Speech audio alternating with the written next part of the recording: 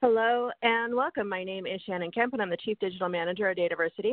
We'd like to thank you for joining the latest installment of the monthly DATAVERSITY webinar series, Advanced Analytics with William McKnight. Today, William will be discussing building and growing organizational analytics with data lakes. Just a couple of points to get us started. Due to the large number of people that attend these sessions, you will be muted during the webinar. For questions, we will be collecting them via the Q&A in the bottom right-hand corner of your screen, or if you like to tweet, we encourage you to share highlights or questions via Twitter using hashtag ADV Analytics. And if you'd like to chat with us or with each other, we certainly encourage you to do so. Just click the chat feature in the bottom middle of your screen. As always, we will send a follow-up email within 2 business days containing links to the slides, the recording of the session, and additional information requested throughout the webinar.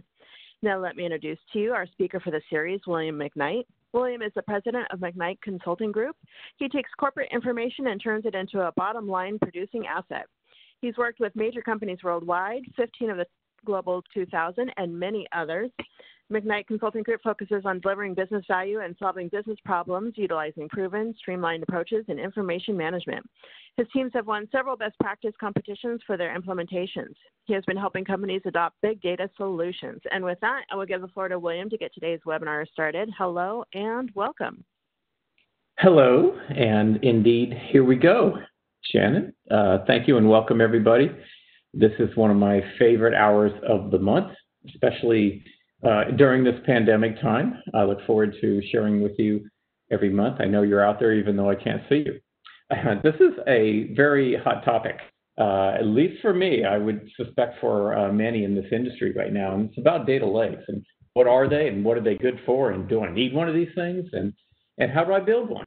I just have been fielding a lot of calls on this topic, and I want to kind of bring together a lot of the conversation that I've been having about this, try to clear some things up, because there's a lot of lack of clarity about this out there. I mean, you don't want to build a lake for the sake of it. You definitely don't want to build a lake that turns into a swamp kind of thing, which is unused. And a lot of people are wondering, well, is this just more vendor hype and consultant hype to guilt me into doing a project that I don't really need? And what is it really? Is it the function that the lake provides, meaning that it can be on a variety of platforms, or is it really the platform that it's on? Is it cloud storage or HDFS or some combination of that? So most people use it as defining the platform, and I will as well. But I do caution that we use the term, I don't want to say appropriately, like as if I have the definition of it, but I'd say consistently. So if you're lacking that consistent definition, hopefully I'll give you something here today to kind of forge within your organization. And one thing that will come out is that I am advocating that most organizations, most enterprises that are mid-sized and up need at least one of these. And hopefully I'll share with you why as we go along here in some of the nice use cases that others are enjoying with the data lake. So a little bit about me. Here I've been introduced, do a lot of this kind of talking and primarily consulting to you all, as well as doing quite a bit of analyst work lately. Yes, strategy, known for our strategy, a lot of training and workshops, things like that to help you over an issue you might be having. And we do implementation in all of these areas. Okay, let's start with analytic data stores, because after all, the data lake is an analytic data store. Now, I realize that sometimes it's operational. That's not what I'm talking about today. I'm going to go with the primary definition here of something that's post-operational that receives data, kind of like a data warehouse, if you're familiar with that. So a data warehouse will receive data from the operational environment and distribute that data into the analytical environment and obviously make it available for use. The data lake does something very similar. I'm also talking about the data lake similarly to a data warehouse in that it has multiple uses. It's not just data for an individual application in your enterprise, although that's a great way to get started. And frankly, if that's where you are, that's where many are with this, is they found something that has a need for all that data. That's okay, and I'd say the vast majority of this talk is for you, but I do want you to aspire to, kind of like our data warehouse, make it available for multiple purposes within your organization. So without further ado, here are some of the right-fitting, as I say, analytic platforms. So if you have platforms out there that fall outside of this little cluster of terms, these are well-worn terms in the industry and well-worn ideas and great artifacts for your architecture. So if you have other things, I'd encourage you to try to make them into something that is one of these things. The enterprise data warehouse, yeah, we all know about that, right? A dependent data mart, something that's fed from the data warehouse. I also have on here an independent data mart. Yeah, I'm using some old terms, but I like them and they fit. An independent data mart is not fed from the data warehouse, but it's fed from the operational system. It's not for multiple purposes. And yes, people, there are real good reasons to have independent data marts. Some of our data warehouses are locked into what they do for us as an organization. They're not gonna move with agility. They're kind of like a big old freighter ship in the harbor that has to take a little time to turn around, right?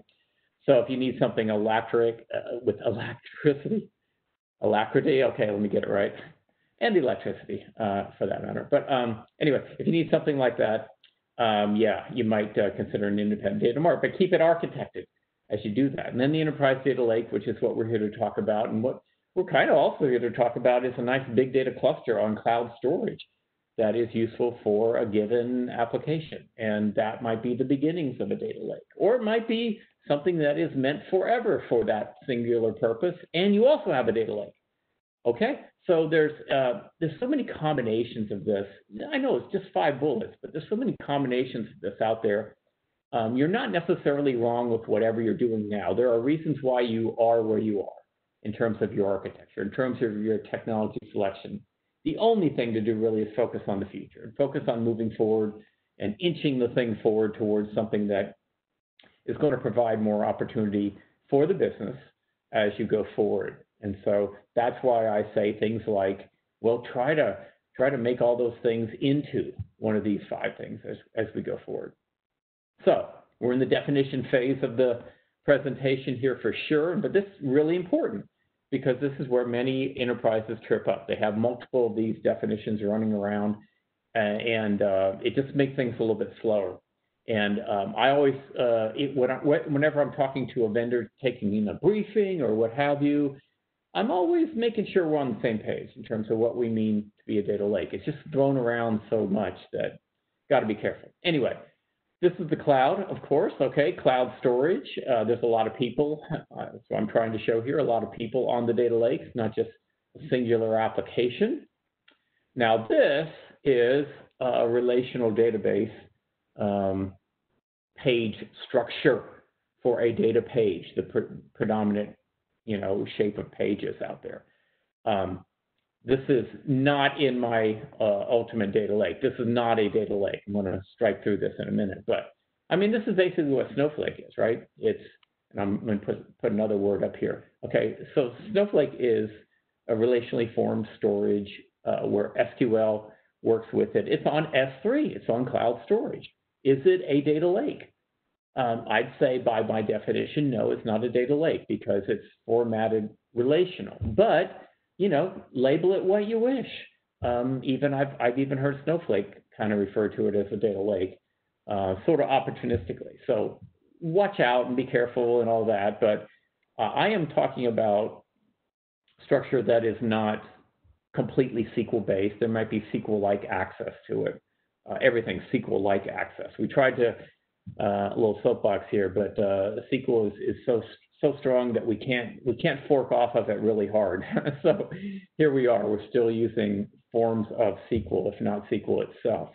And back to my slide, the data lake is not formatted relationally. It's formatted more in a row, if you will, and delimiter and row delimiter, and yeah, there's some loose pointers over the top that tell you where things are, like in the old H catalog and stuff like that. So there are ways to find your way around in cloud storage.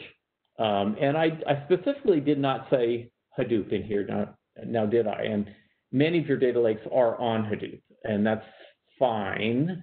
I'm talking about going forward, though. I think many fewer, if that's a term, will be less on HDFS and Hadoop and more and more and more in cloud storage. But that doesn't mean you're rushing to the refrigerator to get rid of your HDFS data lakes that are maybe serving a good purpose. But I do see a lot of companies that are starting to create a parallel strategy to that with cloud storage.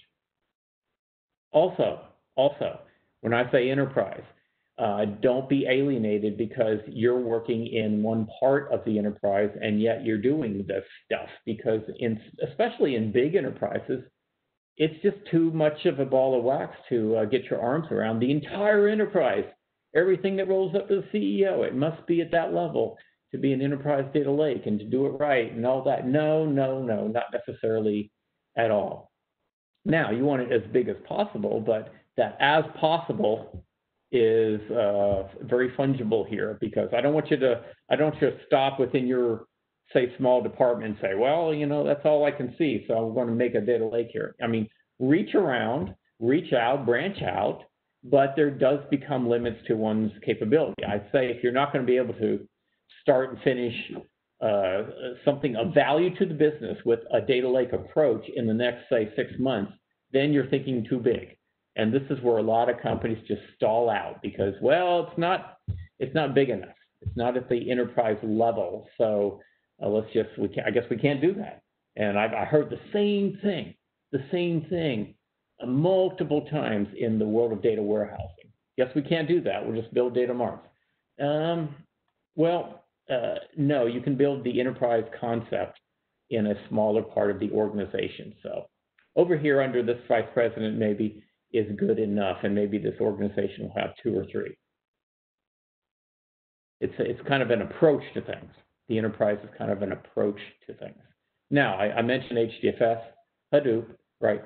Hadoop versus cloud storage, and why is there some pull away from HDFS and toward cloud storage? Cloud storage is going to be cheaper, and that's obviously a big selling point. It doesn't have as much formatting on as HDFS. HDFS has a little bit more. It gives it, I would say, straight up better query performance, although straight up is kind of fungible. But generally speaking, I've had better luck out of the box with HDFS for query performance. But all these other things, I haven't. And I think we've learned that, especially in these early days, that we don't have a huge army of people necessarily that's on this. I know I said earlier it's an enterprise data lake. You got multiple people, multiple applications. It's true, but it's not the armies of people that the data warehouse is supporting. Not today, and probably not for the foreseeable future.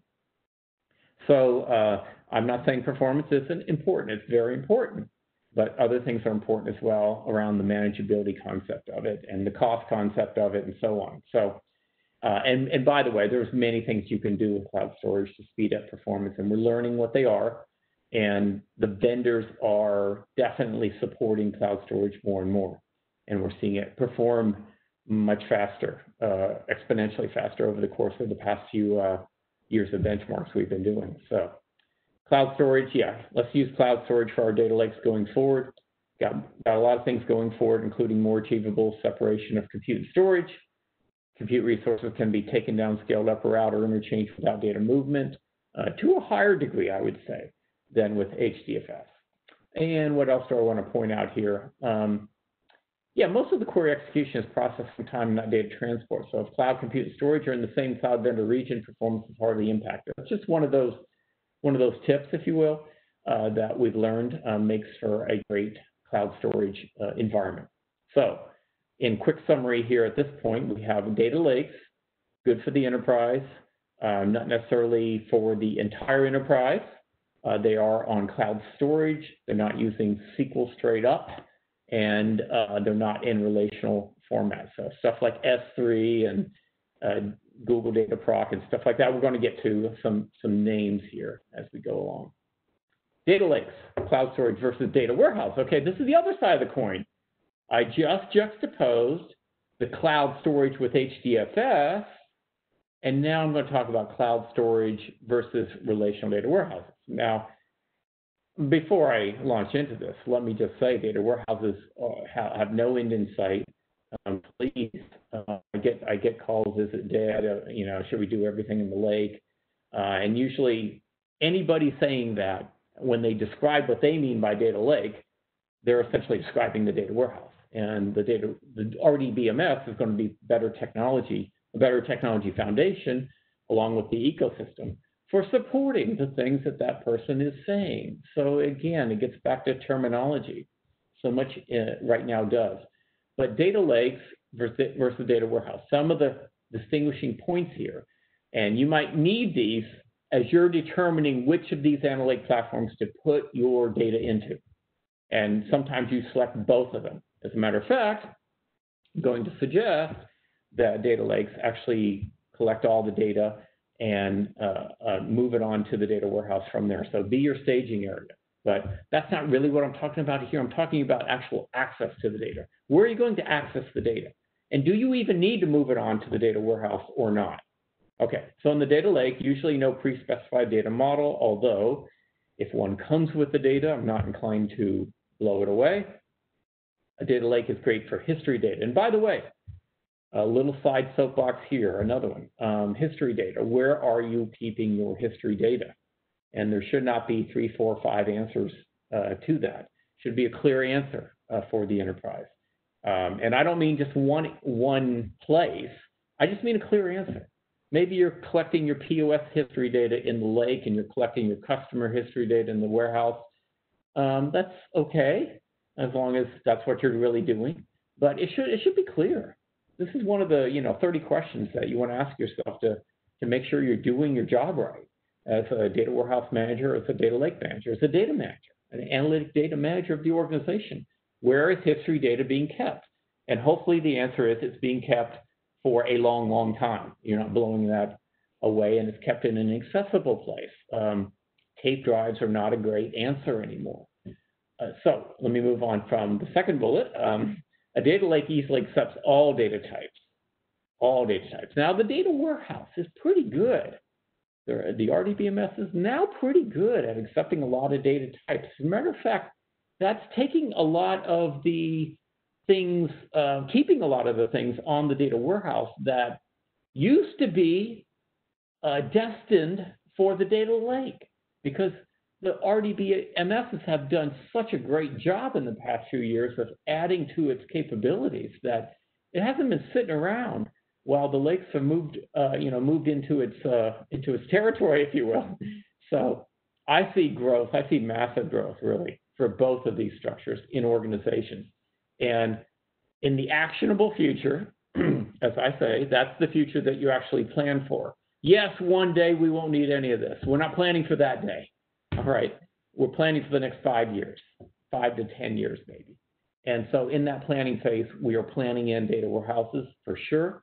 We're planning in data lakes for sure. Now, in the data lake, I mentioned fewer users, more exploration and discovery. You have a higher scientific level, I'll put it that way, of user base for data in the data lake. But again, you know what? I'm really okay if you can think this through down at the technical level about what these various platforms provide to you, and you make your decisions about what goes where, when, and how based on that. I mean, that's really what you should do. But if you can't, you can make it at a more shallow level and you'll still be okay. But it is important that organizations have a direction as to when the warehouse is going to be used and which warehouse is going to be used, if that's a question, and when data lakes are to be used. And yeah, sometimes it's obvious it's how people are using it. You don't want to lock it in, but a lot of users out there, even the scientific ones, they need some direction. More exploration and discovery, okay. Lighter data governance, I'll define that as we go. Limitless big data. So I would say, if it's really big data, and, interpret that for yourself, that needs to go into the data lake. I have also found, and I'm sure you have as well, if you think about it, that the bigger the data, the smaller the audience for that data. So that kind of plays into this juxtaposition of lakes and warehouses. Now, let's talk about the balance of analytics going forward. Right now, the balance of analytics looks like this. Analytical applications, that's in my red, okay? Mostly done off the data warehouse, and you got a lot of people. hundreds of thousands, maybe even tens of thousands of users on a data warehouse in these enterprises, right? So you have the data lake at the other end of the spectrum, if you will. It's possibly a larger data store. Doesn't mean it's a more important data store, but it's possibly larger. And you have a smaller user base, and you're moving some of your analytical applications over there. So that's what it looks like today. Now, going into the future, I see that, let me fill it out here. Yeah, you're going to have expansion of both of these, as I mentioned.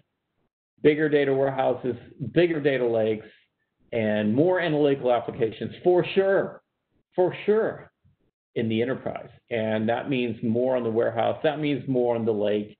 It's kind of hard to say, you know, who wins. They both win, and they should work together. As a matter of fact, the concept that I'm proffering a little bit later is the lake house, and that really brings these two together in the most elegant way that we can do that today, and I think it's just great. So do note that I see an expansion of analytic applications everywhere, and I think especially you're going to see an exponential expansion around the data lake. So yeah, we need these. All right, and let's continue with some definitions, and make sure we're on the same page here. The data warehouse. Here we have the geeky fellow here, and I hope you accept that as I do as an endearing term. You have the one or the few supporting the many of the data warehouse. All right, and I'm going to show them the data lake. Yeah, you don't have as many users. They're a little bit geeky like us, and whoops, things moved a little out of order there, but we have you know, at least the same kind of squad of geeky people supporting that data lake. Now, what you did see there, I'll back up real quick, what you did see there was the movement of the data lake over to under my data warehouse profile, because over time, we, the geeky people that are building this stuff, the builders, are going to have to know more about how that data is going to be used in the data lake than what we do today. I can raise my hand to the ceiling on that one. Trying to catch up with the data scientists in organizations has been a challenge, because they're great at what they do, and they've devoted you know, a career to that, and I haven't. I've been devoting my career to the building side of things, right? So, and many of you have as well. So the data lake, we're going to have to get to know more, just like we did for the data warehouse, and we made it really user-friendly and all this. The science is going to be moving to the data lake. And that's where organizations are going to forge competitive differentiation. We're going to have to be there. Okay, so the data lake does not sit alone. And that's one thing that I am really on the soapbox about these days, is that, yeah, you don't just build a data lake and access it just like you did the data warehouse with a BI tool that does some UI-friendly things, all right? To really get the full advantage of a data lake, you need a stack. You need a new stack. You need a machine learning stack. And it looks something like this, and this is somewhat of a flow of many that there could be for using the data lake and using it in conjunction with the data warehouse. So historical transactional data might be on either of these, and you might have split that into categorical data and quantitative data, which enters your machine learning platform, which I'm going to share with you some meat on that in a minute here. All right, so that's where the models are going to get trained, scored, evaluated, probably retrained, okay, a few times before deployment in conjunction with the data in the data lake, where it operates in real time and scoring occurs. And finally, what it's all about is business action occurs. We work backwards from that business action that we want to build out this conceptual model. So the data lake doesn't sit alone. As a matter of fact, this is for all the technical people out there. This is really a couple of great stacks for what we're talking about here when I say the data lake doesn't sit alone. Okay, so this is the Azure stack and the AWS stack, and there are many others. Let me just say that right now. When I say data engineering on here, I do mean the data lake. When I say data analytics on here, I do mean the data warehouse. There are many choices in these categories. Anytime I put a specific tool name on here, I have to say this, and I want to say this because it's true. There are many choices in these categories, but these are the platforms that are really becoming the standard stack for Azure and AWS. They're the ones that we've used. They're the ones that we like. Now, I would not get into, oh, let's do a best of breed here, and let's do the Azure Data Catalog over here in AWS. Not that it would work in the first place, but mixing and matching across this, not something that I would get into too much. Although that does not mean at all that I would not go with a multi-vendor approach as appropriate. So going down the line, you might have Kubel, Snowflake with Databricks and the Elation catalog, and pulling this off the top of my head, the Talend, Talend for data movement or Informatica for that. That's another stack, a stack category, if you will, a true best of breed stack category. Go with that if you like as well. And then there are platforms like Cloudera that do it all as well, okay? There's a lot of choices here, but let's kind of run down what you're going to need to really take maximal advantage of the data lake and get those analytics up and running. Obviously, a data engineering platform, HD Insight or Elastic MapReduce, and this is the core of the data lake.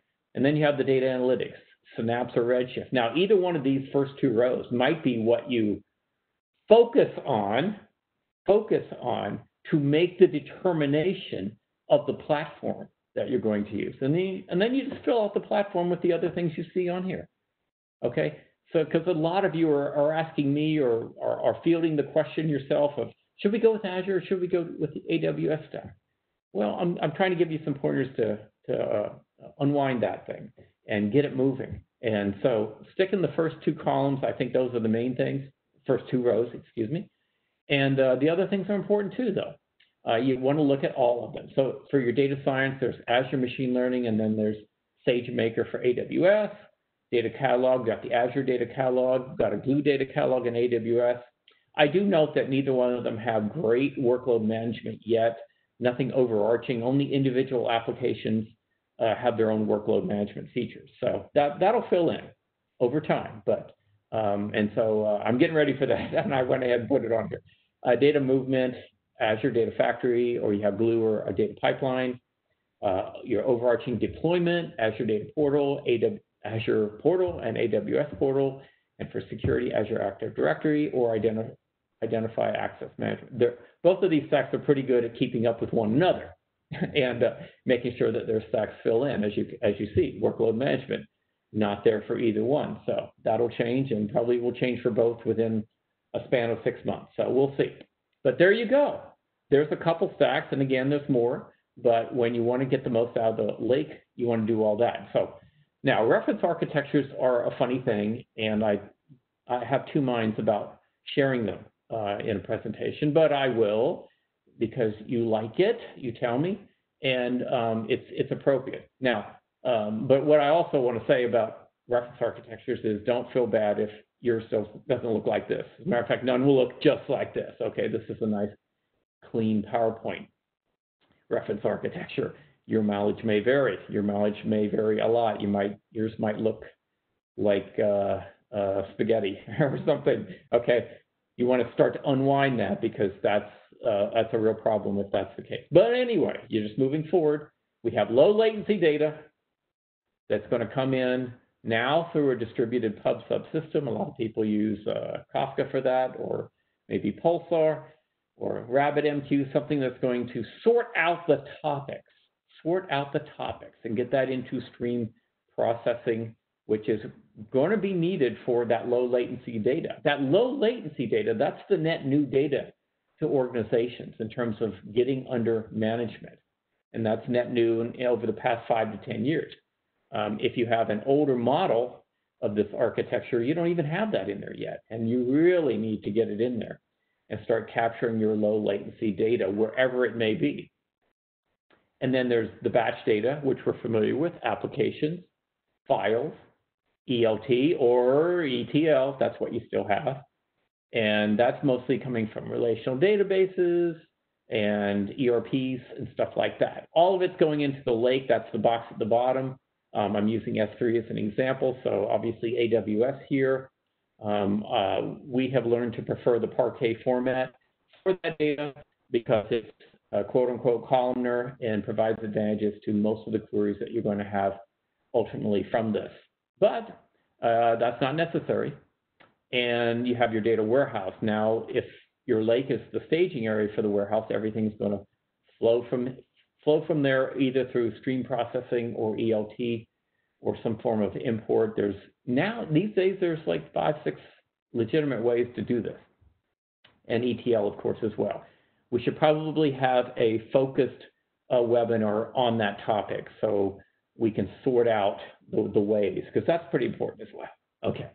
Now, the data warehouse, again, if we're keeping history in the data lake, that's going to offload data to the lake, because the data warehouse is going to, even though I show a nice clean one-way street here, it's going to capture some data that, at least for the time being, until you get to this nice reference architecture, it's going to capture some data that is not in the lake, all right? And it's going to have to push that data on there. And it may curate some data because of all the analytics that occurs in the data warehouse. Some data may be curated there that you want in your lake. Okay, so I show that flow. And then I have a reach-through flow. See the queue?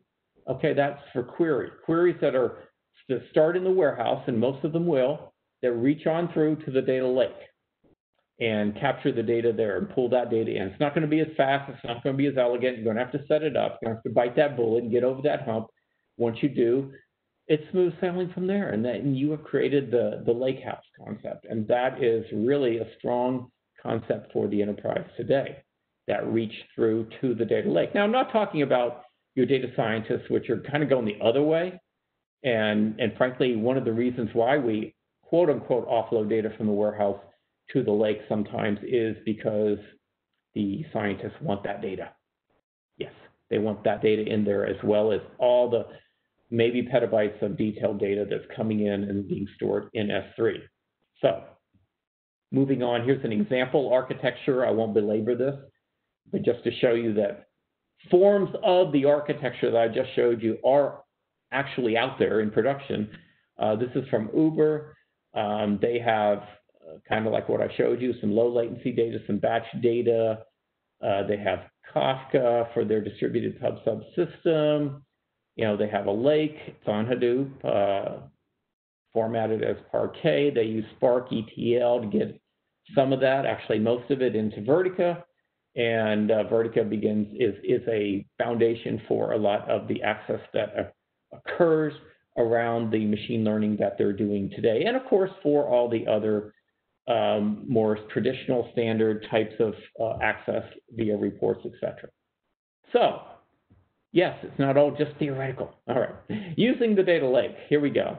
Let's look at using the data lake. Now, we're going to put some governance over the top, but it's not going to be your full-on data governance. It's not going to be that full canister of everything that you've been doing. Hopefully, you've been doing, or let me put it a different way. The data governance that you think you should be doing on the data warehouse.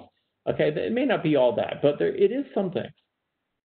You don't just want to lock and load garbage into your data lake. That's going to be a problem. So, yes, we have data stewardship coverage. And now, ideally, little soapbox time here again. Ideally, the stewardship is by subject area across business data subjects. And that spans all the different vessels that data is going to be stored in. And that's okay. It does expand. My point is it does expand all the way to the data lake for sure.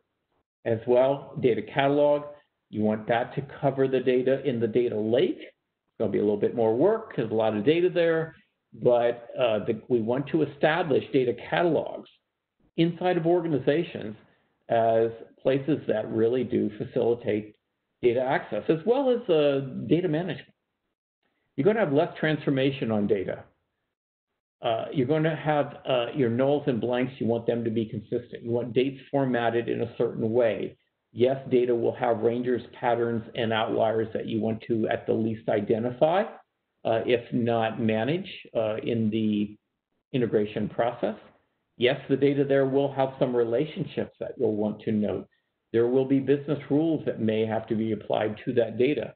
There may be data classification for data security purposes, for sure, in that data. And there may also be confidence scores. This is something that I keep talking about. Very few people do, but it's how confident are we in this data? And different levels of confidence speak to the different ways that the data really can ultimately be used. So are people using the data lake out there?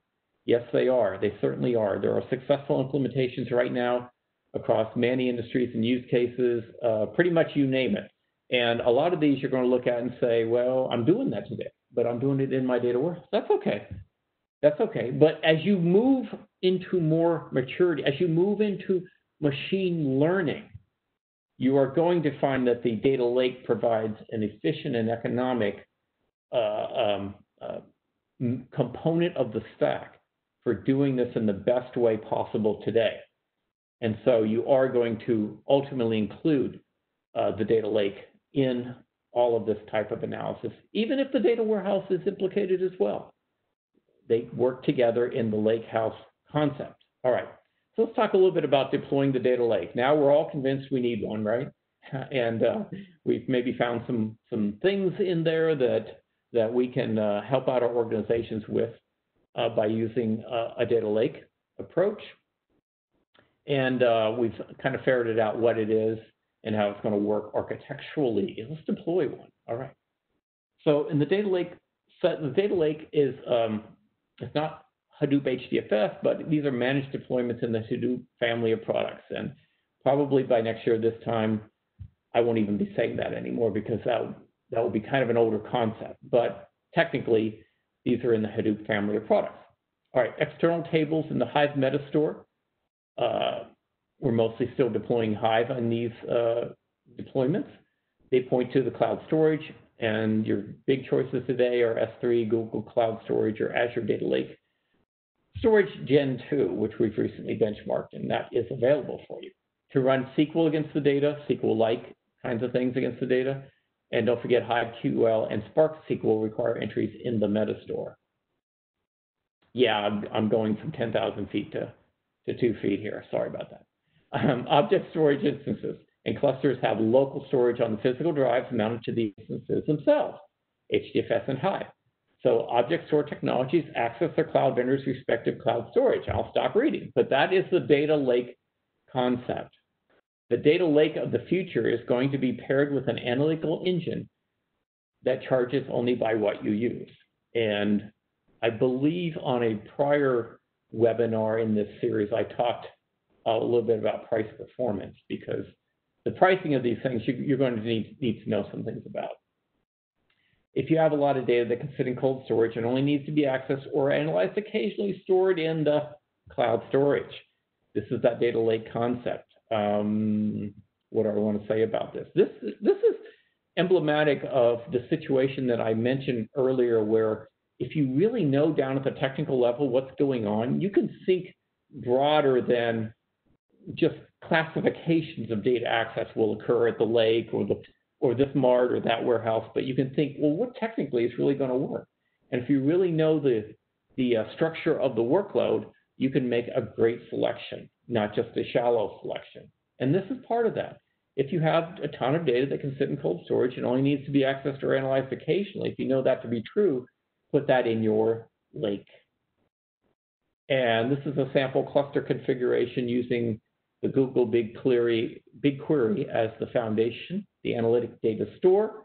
So I've talked a little bit about AWS and Azure. I'm going to bring in Google here and show you some things here. These are some of the different versions of the Google stack, at least at some point in the not too distant past anyway. So as you can see, you're going to need a few things to complete the stack in order to do great data science kind of across the board with your data lake.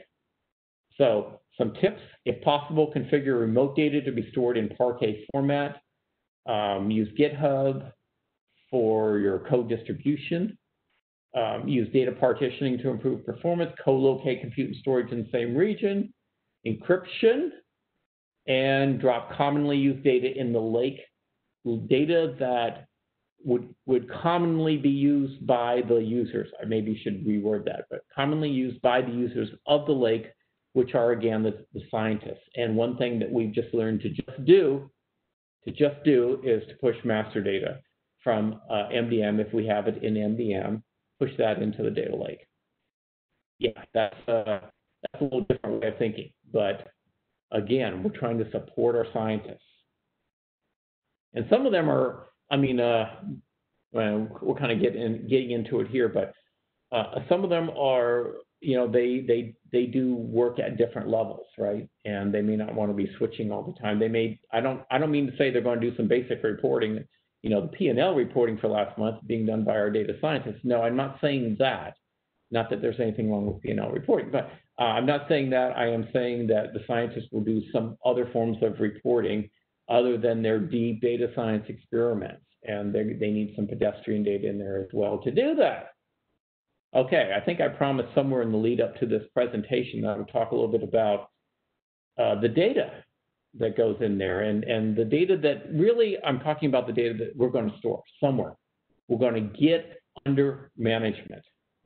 We're going to get it where we know where it is. We're going to get it where we believe in it. We're going to get it where it has acceptable data quality. We're going to get it where users are using it in appropriately user-friendly terms. So to get that data in, you have to look at the superset of data that you have access to, including third-party data. All data is AI data, though. So if you're truly concerned, if you're truly committed as well to artificial intelligence, you will start to think this way. You'll start to think about storing all the data, all your call center recordings and chat logs, all streaming sensor data, all customer account data, email response metrics, and so on, video data, website behavior data. And that's a great place to start, by the way. Some people ask, well, where do I start on this journey? Well, you have a website, right? And you want people to use it. Even if you're B2B, you want to be great. Start collecting that clickstream. Start also looking for things that you can improve upon that are being done, maybe the quote-unquote hard way today. Look for things that can be automated through artificial intelligence, and that usually backs you into the need for the data lake. Sentiment analysis, user-generated content, social graph data, and other external data sources. Yeah, third-party data. Third-party data does get stored in data lakes, absolutely. It's voluminous, and it's appropriate. You see, artificial intelligence and machine learning are on the horizon, if not here today, looking us straight in the face. Looming on the horizon is an injection of AI ML into every piece of software that we buy. And I'm going through a study right now of all the great data integration methods of today out there in the organization. And they're not all just ETL tools either, by the way. There's quite a variety of choices that you have, and artificial intelligence is one thing that we're looking for, because we think that's a showstopper. That's a keeper, whether it has artificial intelligence or not today. Today, the software should have strong AI. Maybe not full AI, but strong AI. Start to be a little bit smarter. Okay, so much for software. But consider the domain of data integration, predicting with high accuracy the steps ahead, fixing its own bugs, in the pipelines. Machine learning is being built into databases, so the data will be analyzed as it's loaded. As it's loaded. Not after it's been loaded into a database and somebody comes along and does some great analysis after the fact, maybe weeks after the fact, but as it's being loaded into the database. Think about that. And think about the split of the necessary AI and ML between the edge of corporate users and the software itself. That's still being worked out. And you need to think about that as you architect your data environment out there in the enterprise. Now, you're also going to need to separate data into training data and non-training data, real data. Training data for machine learning and artificial intelligence, you have to have enough data for that to build the model. And your data will determine the depth of AI that you can achieve. And this is all tricky stuff, which we can go into in more detail, but for example, statistical modeling, machine learning, or deep learning, and the accuracy. So the level of data will determine that. So we have established importance of the data lake, how to architect one into the environment, some specifics about building out a data lake and some of the workloads that might go on it and how it works together with a data warehouse and other components in the environment. And this brings me to the end of the formal part of the presentation. Hopefully you've been lobbing your questions in there to Shannon. If not, maybe do so real quick right now. And I will entertain your questions now. Over to you, Shannon. William, thank you so much, as always, for a great presentation. And just to answer the most commonly asked questions, just a reminder, I will send a follow-up email for this webinar by end of day Monday with links to the slides and links to the recording. So, William, can you be more specific about a lighter data governance in data lakes? Yeah, I mean, I tried to be, this is when you have the user community that you have on the data lake, as opposed to the user community that you have on a data warehouse, you don't need the same level of data governance. And by that I mean maybe you don't need the same level of data catalog depth. You don't need the same level of business data definitions.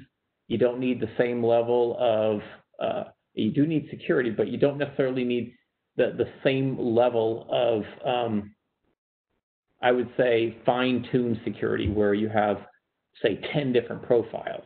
You may have one. You may have one or two. And that's part of data governance. And so, so the way I see it is, I think most organizations need more than what they have, but I think they're hesitant to get started because they see what's going on over there in the data warehouse. And in many organizations, data governance isn't, shall we say, the most, say, user-friendly of functions in the organization. It should be. It should be facilitating great data access. It should be creating assets that users really enjoy and get a lot of value out of. But if they're not, and who wants that in this new structure that we're building called the data lake? So that's something to get over, because some is definitely appropriate, and some data quality is job one for data governance, right? And some data quality is going to be appropriate. So here you have data governance now in the organization creating a deep set of rules, a deep set of business rules that need to be applied to data as it goes into the data warehouse. But you know what and that's not all applicable to the data lake. But you know what I really like about where data governance is going is the ability with these governance tools and the catalogs to set your business rules, and then they automatically find a way into the pipelines that you build, into the data that you load, so that all the data actually adheres to governance standards. So this is all going to get easier. This is all what I'm talking about here. It's going to get easier. And this whole notion of, well, you have more governance here, less data governance there, eventually that'll go away because you'll just have governance over the top. And that's what we're getting to. But in the actionable future, we need some light data governance over our data lakes.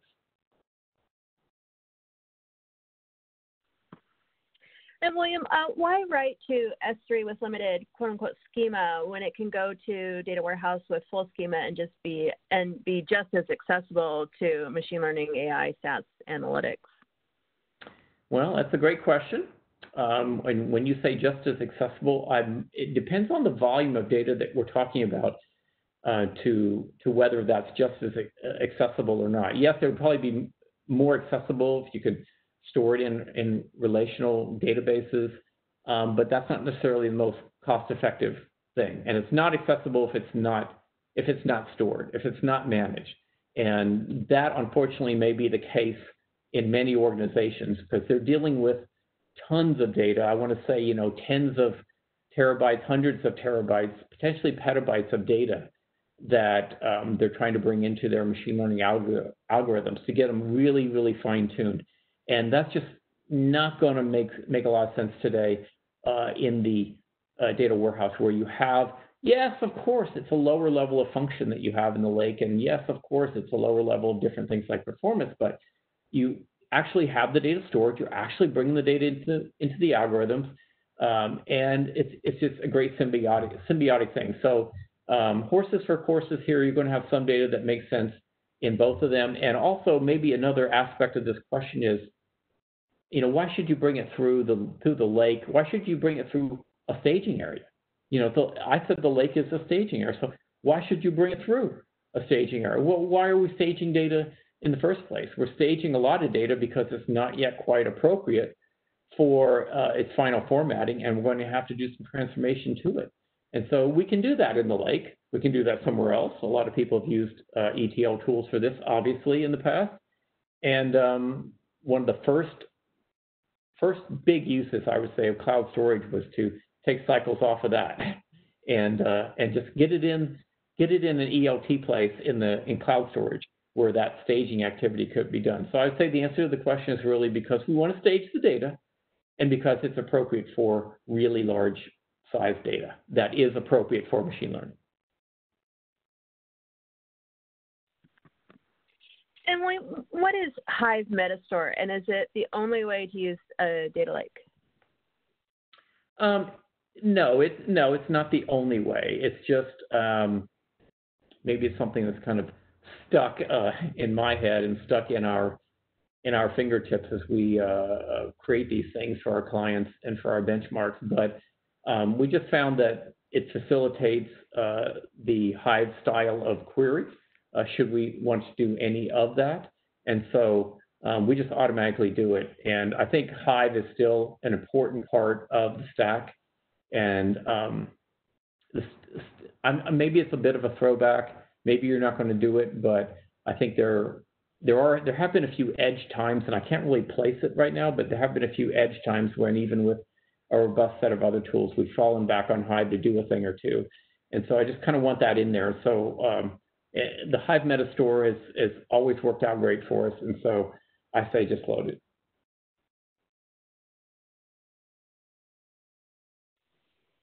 So what about the cost and resources to connect and integrate various technologies to the data lake? This seems to be usually very high. That was the cost of the resources that get connected to the data lake. So kind of all these other things that I suggested here might need to get connected to a data lake. Yeah. Oh yeah, that's why it's a stack. That's why I made a big point of it, that the lake doesn't sit by itself. It's a stack, and I can share with you some recent research that I've been doing on these stacks and more that best of breed stack carries with it that I talked about earlier. I said, Cuval, Snowflake, Databricks, et cetera, piece it all together.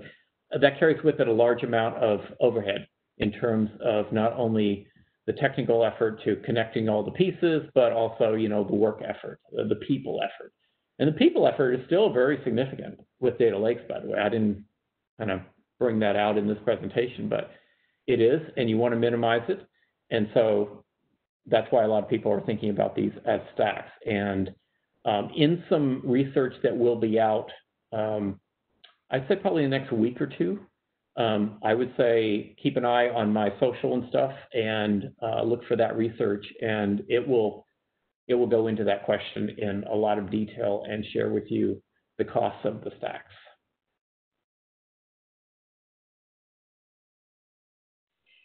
And William, what could be the link or the relation between data virtualization and data lake? Yeah, okay. I'm glad that question came up because I didn't mention it, but man, is it ever still something that needs to be in our architectures? And I usually say it, so slapping my forehead for that. But yeah, data virtualization should be a part of this as well, because going back to the first 10 minutes of this presentation, I was talking about, the data warehouse and the data marts and the thises and the that's that you're going to have out there, and you're not going to have all the data in one perfect place for any individual query. So data virtualization is my catch-all.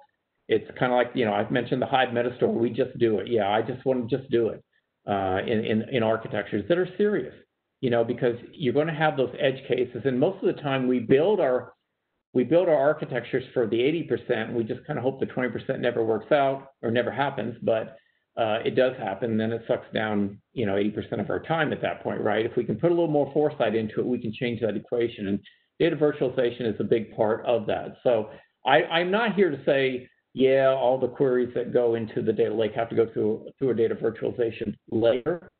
I'm not one of those virtualization people. But I think that having virtualization capabilities across the lake and the warehouse, helps with the lakehouse concept. But it's not, the lakehouse concept is the data warehouse is actually doing it. But you have to set that up, and there's always a time lag and so on. You don't want to get dependent on something that doesn't make sense for the long haul. Like if you don't want to just do everything the virtualization way. Maybe I'm expanding the question way too much here, but you don't want to start doing things that that are going to get a lot of traction and snowball down that hill, and you're just going to be stuck kind of doing that for the long haul, and it's not right. So put a fork in that at the very beginning and get data virtualization going in these environments for sure. I think we have a time for a question or two more. In the data governance section, you have mentioned outliers and patterns along with range or data range. I can understand, but not the patterns and outliers. Data range I can understand, but not the patterns and outliers. Could you elaborate? Well, we have expectations of data that it fits. I'll start with data ranges because the person gets that. Yeah, it fits within a range, right? If you have somebody's age, it's going to be between 0 and what's the oldest person in the world, like 130. So let's say 140. It's going to be in that range, and that's what we expect. We see something outside that range, that would be clearly a problem somewhere.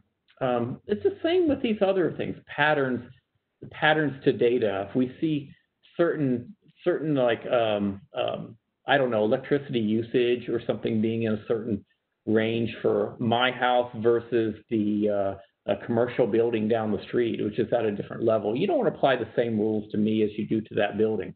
You want to have appropriate rules, have appropriate patterns established for me versus that building. And so patterns means multiple patterns across the data that's selectively applied, depending upon other components of the profile of the person or whatever the thing is that you're modeling there. And outliers, same thing.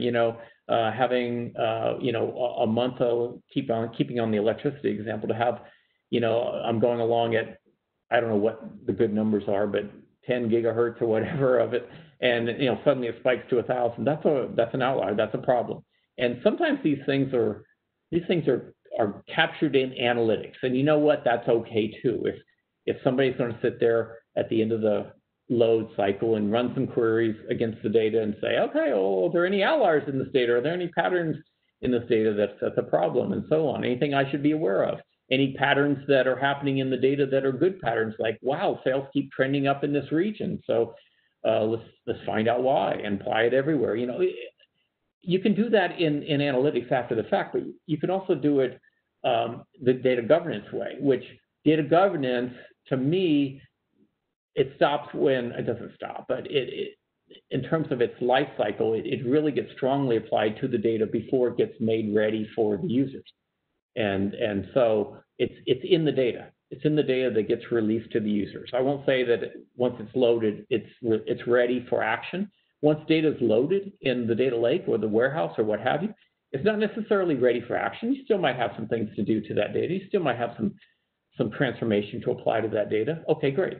But where does it come from? What rule base does it come from? And I say that comes from data governance, and that applies to the data before it gets released to the user community. So patterns and outliers, that's just part of that. Well, William, thank you so much. That does bring us to the top of the hour. Thanks to everybody for attending and being so engaged in everything we do. We just love it. Just again, a reminder, I will send a follow-up email by end of day Monday for this web presentation with links to the slides and links to the recording. Thanks everybody so much. Stay safe out there. Thanks, William. Thank you. Bye-bye.